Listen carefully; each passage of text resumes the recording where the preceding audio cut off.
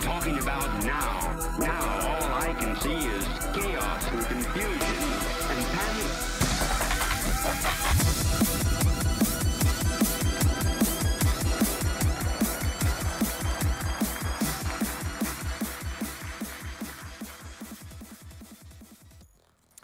Hello everyone, nice to be here. My name is Teijo Laine. I'm from Reactor, and my presentation is about introduction to RF and satellites. It's quite a big topic, and we have just around 30 minutes to go, so let's get started. So this talk is based on Reactor Space project. Some of you may have heard of it.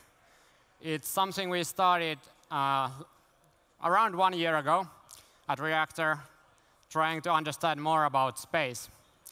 We are basically trying to build a small satellite-related ground infrastructure and also some stubs for potential business integrations. So do end-to-end like everyone kind of likes to do, but in space.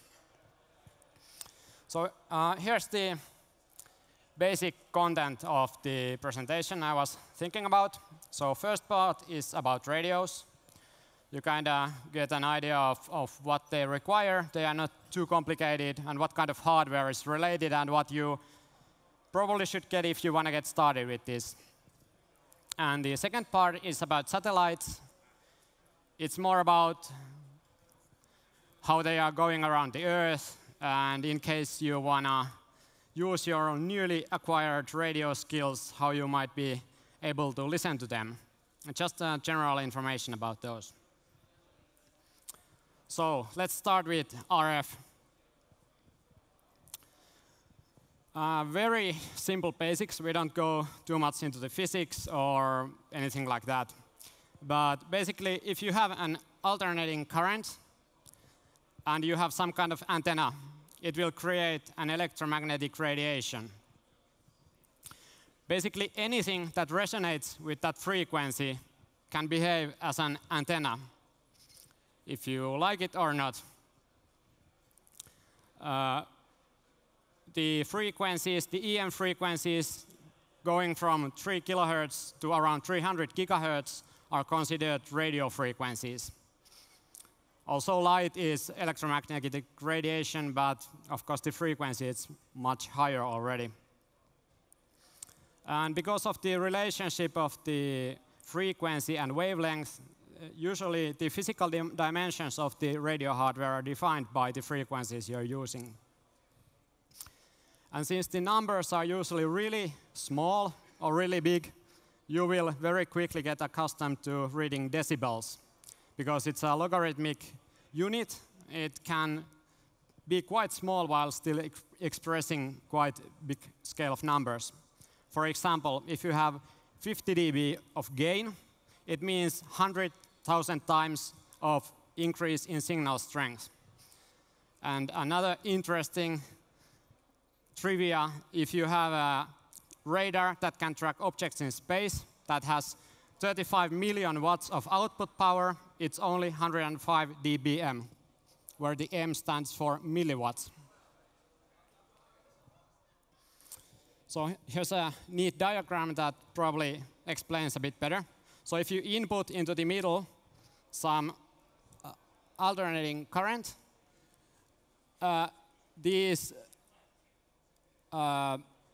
antennas will resonate with it if it's of the right wavelength, and it will radiate outside. And you will create actually radio waves.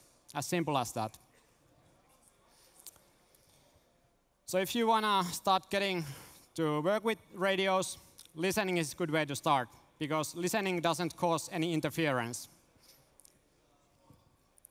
Of course, listening, like in normal internet traffic or whatever, can be a bit of a gray area legally. So you kind of have to think about what you're doing so that you don't violate anyone's privacy. But if you want to experiment and do more about radios, you want to use the radio amateur bands, because that's what they are for. And regarding radio amateur activities, there's a license that allows you to use transmitters. So you're allowed to listen to radio frequencies without any kind of license, but if you want to build your own radio device or transmit, you will need a license. Also, purchasing some items from online, for example amplifiers, may require your license. So if the topic seems interesting, for example, first trying with listening something, and you want to learn more, the exercise isn't too hard. Just spend a couple of evenings of reading some slides, and you can get it over with. And you can actually train it online at this website. It's really handy, so it's easy way to go. And the one thing we kind of learned the hard way, that if you want to operate a satellite ground station, you will need the higher grade of licenses, but it's not much harder than the first grade. So about the spectrum. So why you want to listen or be careful when you transmit is that whoever shouts the loudest on certain frequency, they will be heard. To minimize this, there are a couple of ways. You always want to use minimal amount of transmit power. So start from small. You want to use as narrow band as you can, and you want to filter your output so that you don't affect nearby frequencies. Because this is really important, it's coordinated locally and also internationally. So depending on the application, if it's a mobile telephone network or a satellite orbiting the Earth, there's an international body doing the frequency allocations. There are also parties that do that for the radio amateur bands, but they, of course, work under the authorities. So here's an example of the US frequency allocations, starting from 0 to all the way to 300 gigahertz. There are a lot of small boxes, and all of those have different applications. So for example, mobile telephone network, let's say 2G might be one box there. And if we zoom in, so this is close to the Wi-Fi 2.4 gigahertz, you can see there's a huge number of boxes, and the Wi-Fi fits only into a couple of those. So there's a lot of stuff going on that at least I never thought about before working on this project. So as said, the scale can vary quite a lot. So here are a couple of examples. So if you listen to FM radio, you tune your radio around 80 megahertz.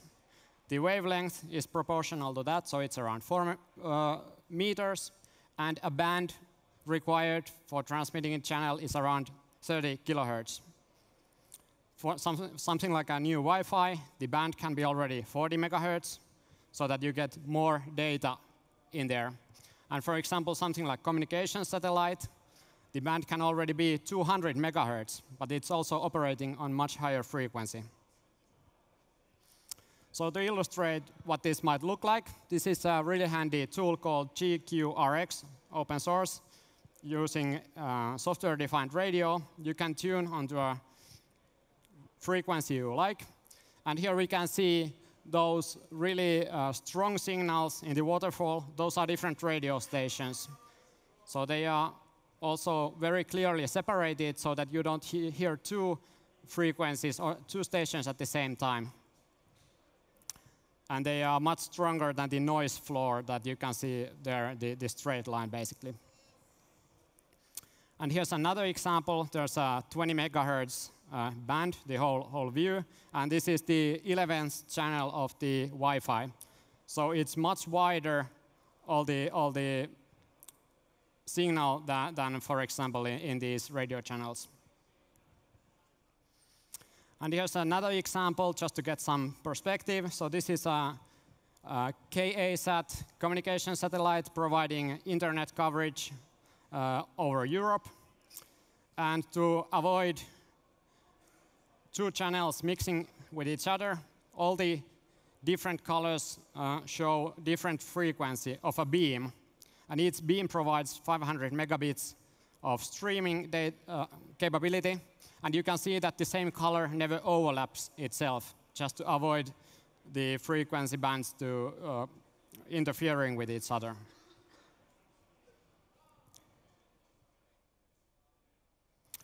So let's check some radio hardware. So antennas are, of course, really important. So they convert electricity into radio waves and vice versa. Also, if you consider some high-speed digital PCBs that transfer, for example, data to memories, if those are not designed properly, they might also radiate. So anything can be an antenna, in good and bad. And there are common performance parameters. Directivity means how the power put into the antenna will be concentrated. Gain means how much it will amplify the received or sent signal. Polarization is kind of similar as with sunglasses. If you take two pairs of polarized sunglasses and you cross them, you can't see through. So it's same with radios, that if you have two different polarization signals, they can't be heard if the antennas are of different polarization. And the frequencies can depend on the application also. If you have an antenna tuned for very specific frequency, you get really good gain. But if you want to hear really wide range of signals, you may have to use wideband antenna, but you will not get as good results for the gain. So, a couple of pictures of antennas just to get an idea of the sizes and types. So this is a satellite dish, 25 meters in diameter. Where the signal actually comes from is the feed, and the big dish is just a huge reflector. On the top right, you can see a Wi-Fi antenna. It's an omnidirectional antenna, so you don't have to point your device at a Wi-Fi station. It will be radiating all over. And the lower right, there's a vertically polarized Yagi antenna, so it has specific polarization, so the other antenna needs to be in the same way. And also, you can see the different parts of the antenna. So actually, one of those poles is what feeds the antenna. Rest are just reflecting, kind of like with the satellite dish, or then directing the beam. So antennas can be really small or really big, depending on your frequencies and the powers you are using. So here you can see how the radiation basically works and what kind of patterns it makes. So if you have really good directivity, all the power output will be directed into one of these big lobes. And of course, the antennas radiate in 3 dimensions.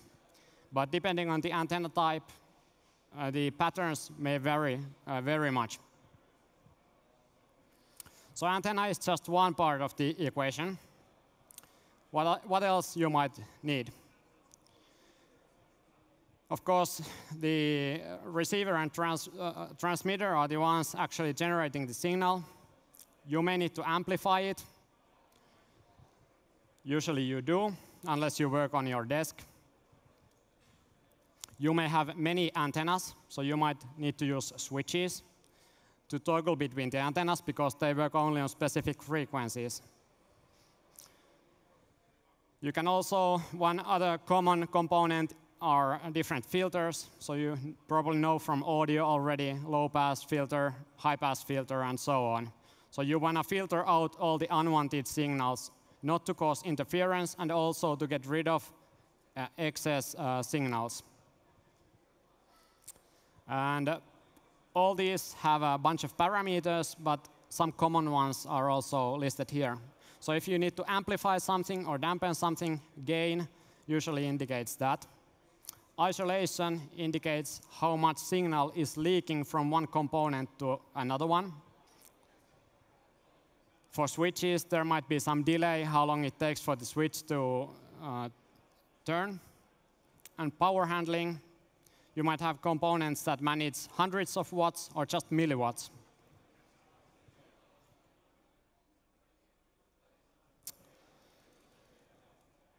So how do you transfer the signals?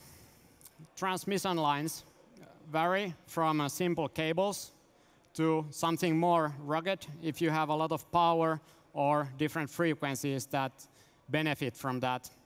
You always want to reduce the amount of loss you get. So for example, you can't put a lot of power into a really small cable. The waveguides are also used in things, for example, like radars that have a lot of power. And you can also have transmission lines within embedded devices. So this is from a spectrum analyzer. And all the funny shapes in the transmission line actually behave as filters for the signal. Because the high-frequency signal doesn't really, well, the different shapes basically affect how the signal propagates. So they can behave as, for example, low-pass filters or whatnot. There are no physical components, so it's just basically the transmission line with some holes and shapes in it. If you want to combine these components, these are quite easy to work with. So these are coax components that you just plug in with different with cables. You can see a switch, some circulators there, and a low-pass filter. The switches and the filters are really low power, so you actually can work those mostly on your desk.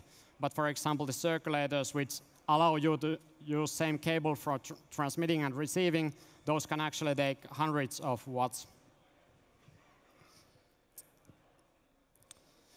So what is a transmitter? Here's a really simple example. Everyone probably knows a Raspberry Pi. So if you want to make your pirate radio, you need a Raspberry Pi and one piece of wire and short piece of code, and you have a radio. It's not a very good radio, but you kind of get the idea. You have a short cable which works as an antenna, and then you put in high-frequency signal to basically make an FM radio.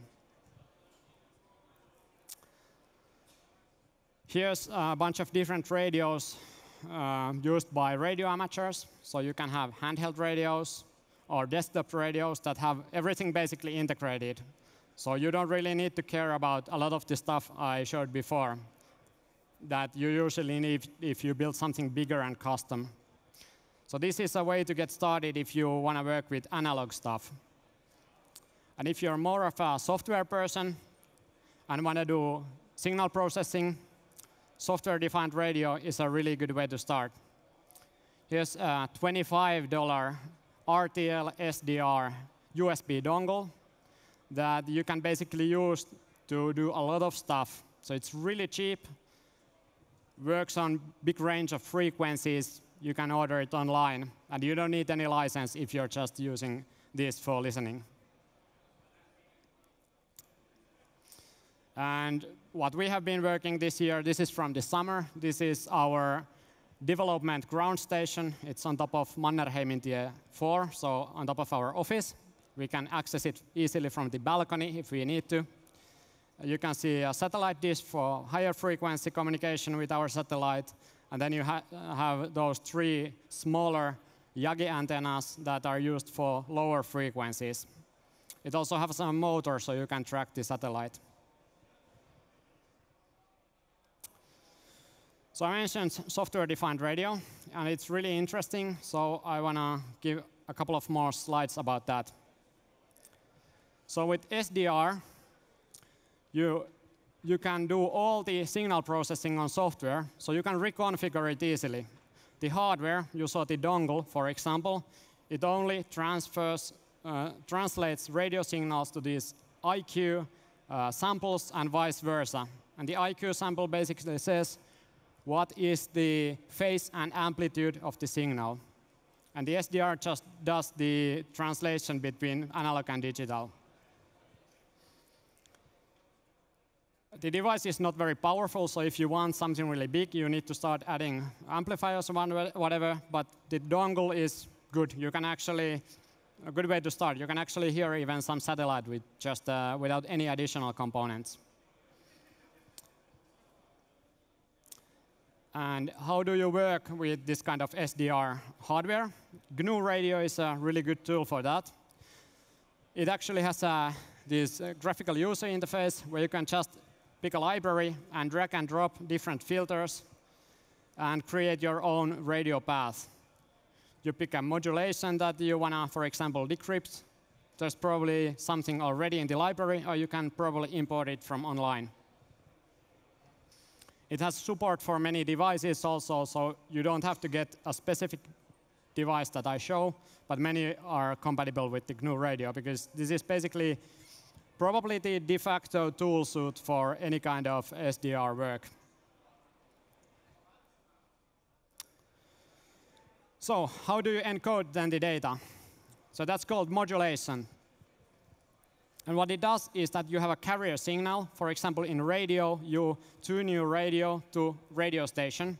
That's the carrier wave. Then, depending if you have an analog signal or digital signal, you use some kind of method to modulate the data or demodulate if you want to hear the bits or the analog signal. Many of you probably have seen something like this on the right-hand side. So if you have an analog signal, sine wave, if you do amplitude modulation, you will amplify the carrier signal, which is constant frequency, to encode the signal. Or frequency modulation, the frequency change based on the input signal. And here's an example of digital modulation. So on the left, you can see data input, so ones and zeros. You have a carrier, and then whenever you have a 1, you have a higher frequency in the carrier, or if you have a 0, you have a lower frequency. And the spectrum on the right, you can see that you have these spikes. So whenever you have a 0, you have a lower frequency spike. Whenever you have 1, you have higher frequency spike. And if you don't have any data, you only see the carrier in the middle. This is called 2FSK, which is frequency shift keying. And the 2 stands that there's either symbols 1 or 0. If you want to use more efficient modulation, you could have 4FSK, which has 4 spikes for all the combinations of 0, 0, 0, 1, 1, 0, and 1, 1. But that's only one of the digital modulations. There are plenty of those, and it's always a matter of performance versus simplicity. Here are a couple of SDR devices that we have been using in our project. Hack RF1, it's around 350 euros. It's very popular, has range of, I think, 1 megahertz to 6 gigahertz. Then we have some unknown dongle. I hope it's not from here, but it's been lying around for a while, but seems to work. And then we have a USRP, which is a bit more industrial device. So it has basically a bit better performance and some features that we have found useful. That's already more expensive. But as I said, you can get started with just 20 bucks. I included a couple of links. I have these in the last slide, so you may want to take a picture. But if you have to remember something from this part, remember to Google for all your RFs are belong to me, which is a great introduction to hacking with SDR. OK, satellites. So in general, satellites have been around for a long time. The traditional space basically is only accessible for governments and really big companies. The satellites have some physical requirements, for example, really high transmit power or really big optics that require really big satellites.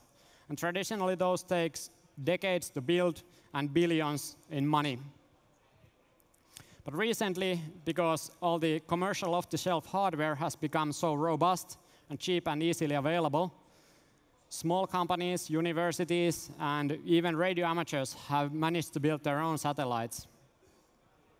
Of course, they can't have all the same physical properties, but you can do a lot of stuff with those. They are much smaller, take much less time to build. And that's the category we are also in. So to get also some perspective, here's the International Space Station, weighing in excess of 400 tons. It's big. Here's an Iridium satellite, which provides global satellite phone coverage, weighs around 700 kilograms. And here's the category we are in. That's 1 unit CubeSat in real size. We are working with 2 units, so it's twice the size. Big milk carton, basically. Most of the big satellites are around the size of a minibus. So where are these satellites then? If they are going around the Earth, here are a couple of different orbits. Some nice pictures taken from stuffin.space. It's a handy interactive website. All the red dots indicate active satellites. All the blue dots, if you can see them, those are the rocket bodies that are flying there or decaying there, that have taken those red dots there. And all the gray dots are some kind of debris or dead satellites. So in the nearest orbit, also where we are going, and all the small satellites are going because the radiation is not so harsh there, is low Earth orbit. Here's, for example, the Iridium constellation with 72 satellites at around 700 kilometers. Here's the GPS constellation of 31 satellites at medium Earth orbit, around 200 to 20,000 kilometers. And here are a couple of satellite TV satellites on the geostationary orbit, where the satellite is on top of the same spot of the Earth all the time, and some 13 satellites at 36,000 kilometers. And there's not really anything interesting for people on Earth, I mean, providing services that would be further away. So this is kind of, these 3 orbits are the usual ones. You can also have elliptical orbit if you need to be on top of certain spot for a long time.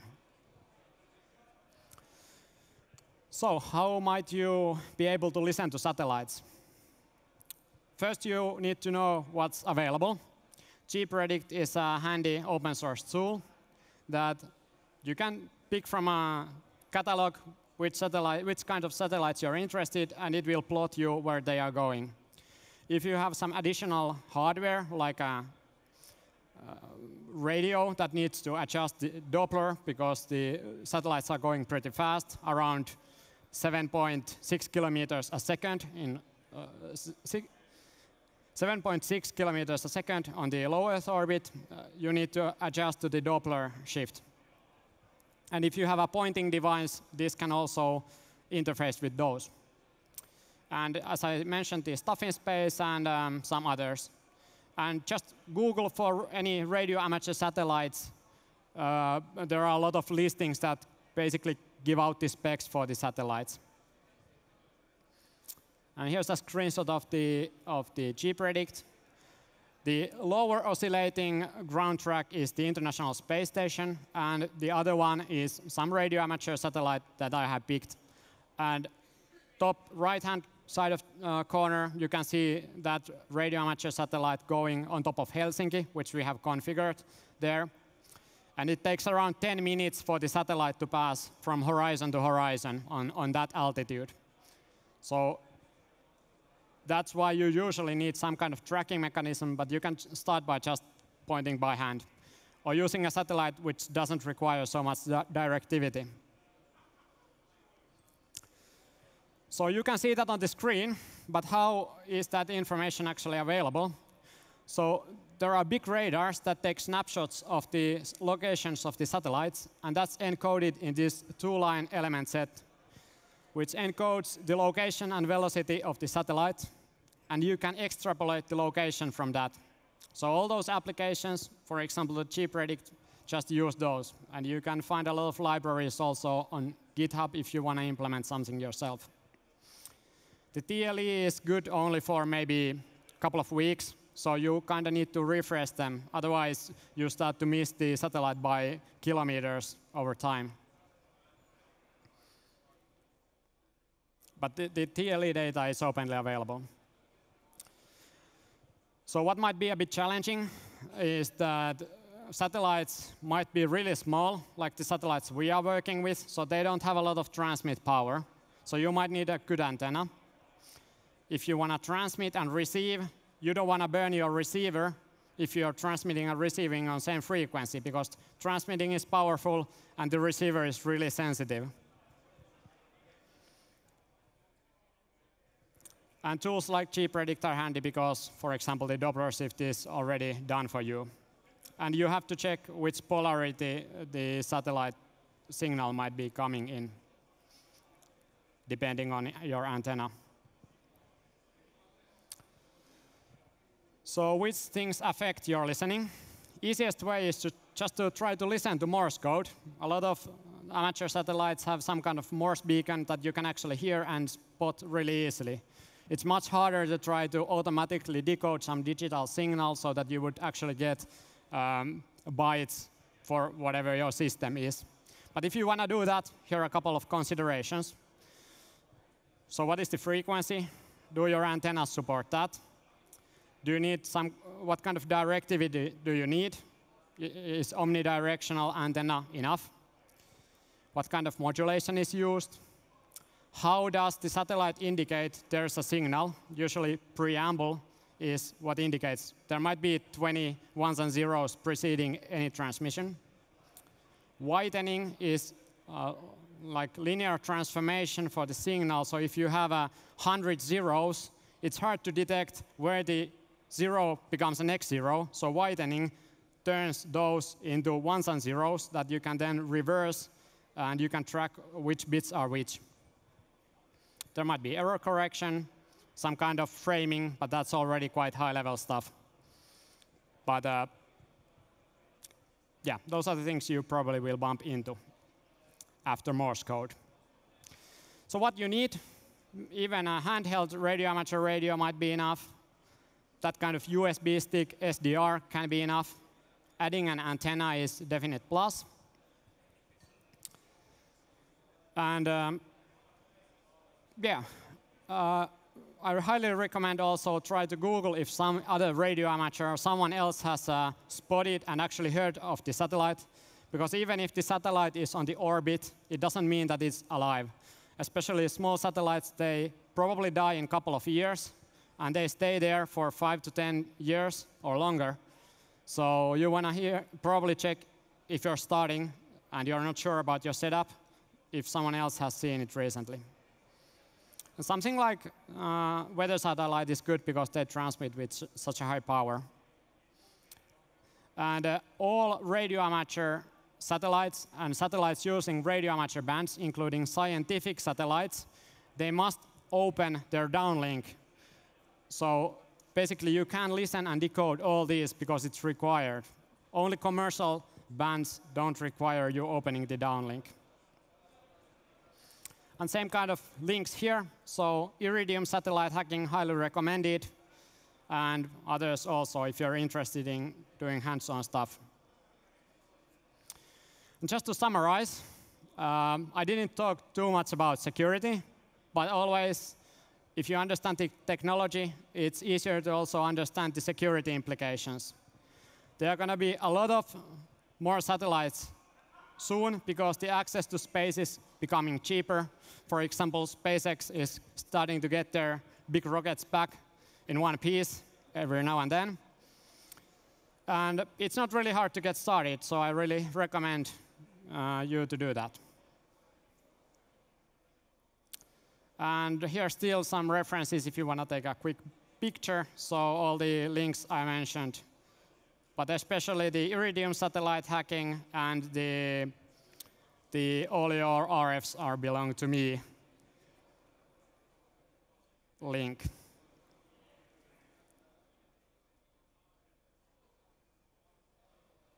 There's a lot of cool spy satellite videos also on YouTube. I recommend checking those out. They are pretty crazy. OK, thank you. And you can follow me on Twitter and the project with the Reactor Space hashtag.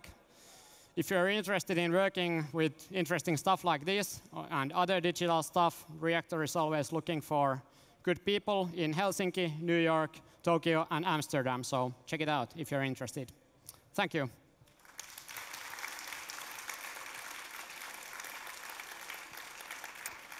And as it goes, if you have questions, we have a mic. There's one in the back.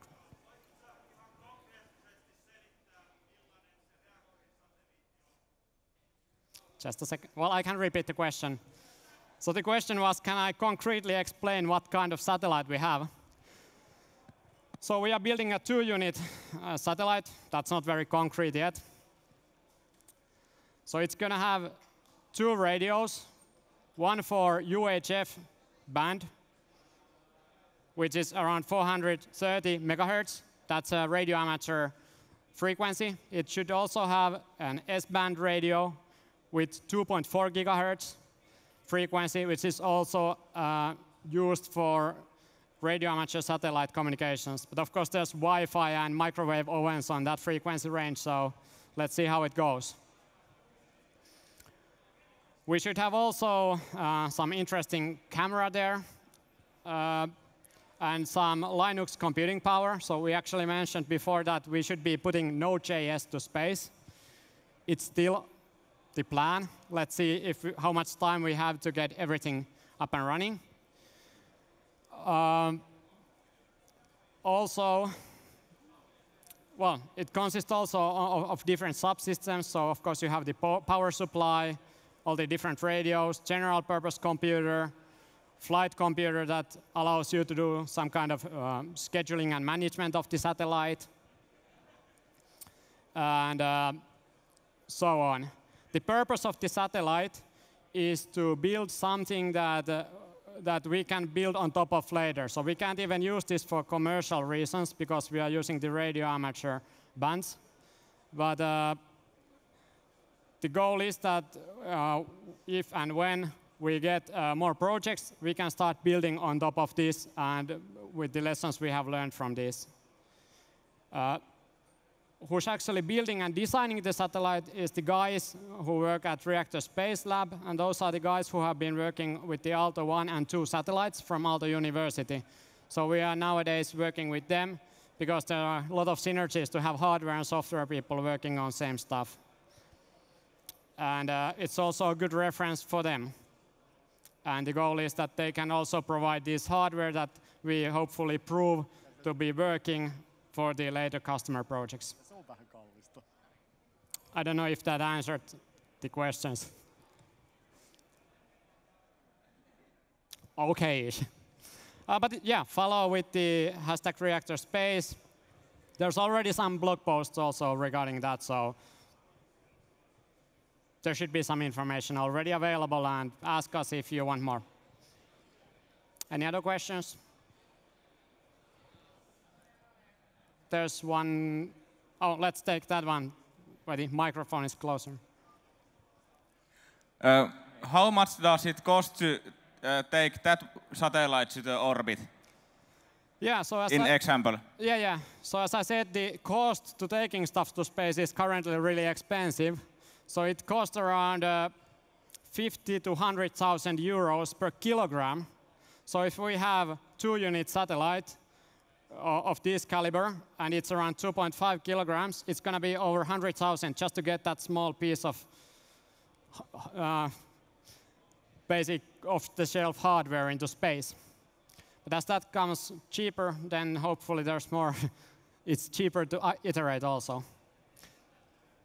So the things going to space can also be really cheap. I think NASA has had a project or someone that they actually dropped just a normal Android tablet from to orbit, and they managed to pull down an image from that. Of course, it vaporized or broke down really quickly, but yeah. But it would be too expensive to keep doing that very often. More? There was at least, there's one here. Thanks.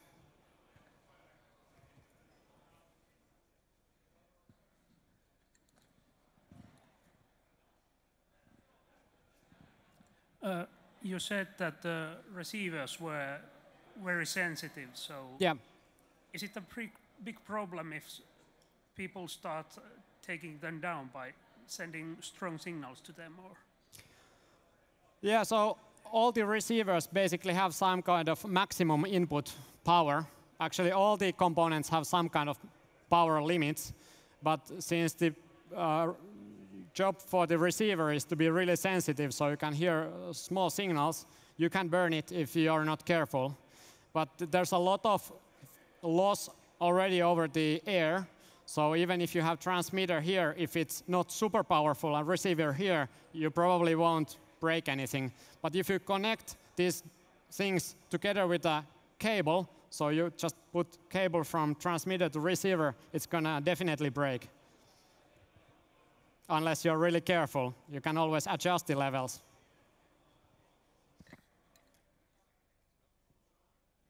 But that's not something you need to be concerned if you're starting and you just get one of, for example, these dongles or whatever. Okay. Okay, so you mentioned about these libraries and tools to parse this trajectory data of satellites and everything. So yep. What's interesting to me is that who is publishing this data initially? Yes, of course. It's tracked by radar, but where does it come out? Yeah. Well, not many people have a big-ass radar with 32 million watts of transmitting power. Actually, I'm not sure of all the parties that publish it, but for example, NORAD, which is run by US Air Force, they provide this data. So then it's up to you to trust them. You can also, if you have your own satellite and you don't want to do that, your satellite can, of course, itself have some kind of way of figuring out where it is, and it will let you know where it thinks it is. But of course, it's easier to just browse this open source data. Of course, the data might not include some sensitive projects flying in the space. So. Right. Okay.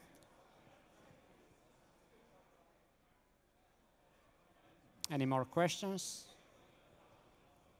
Shout if you have one. I can't see any. Okay, thank you very much. I hope it was interesting and highly recommend checking this stuff out. It's not too hard, at least to start with. Thanks.